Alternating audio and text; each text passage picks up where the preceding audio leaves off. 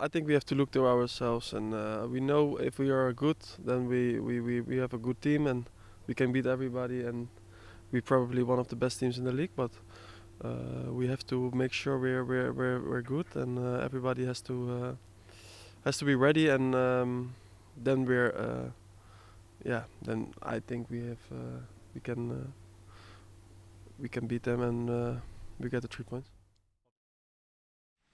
I think that was a shock for many fans and players probably as well, and I think you said it was a bit of a wake-up call. Do you think the players have heeded that warning about the championship, about how tough it's going to be this week in training? Yeah, I think a lot of them, they know the championship, so they know that every game is very difficult. We didn't play well, I said that, so we didn't play at the level that we were expecting, and then we know that we have to improve, and still we have too many games to play.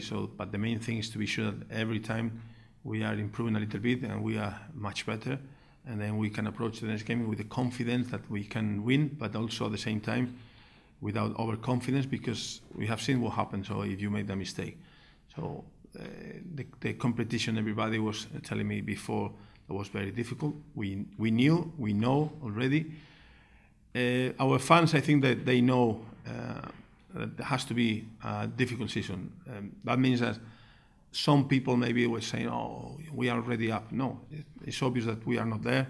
We have to work very hard until the end, and to see tomorrow 52,000 fans means that how important is the club for them, and we want to be sure that we will give them as much as we can. Sometimes you can win, you can draw, you can lose, but the main thing is to be sure that the players, everyone, will give everything to be sure that at the end of the season we will be where we want to be. We have to make sure from the start, we have to make sure that they're come here for nothing, and we need the 3 points, and we have to keep them here. After that defeat on the opening day, how important is this game now?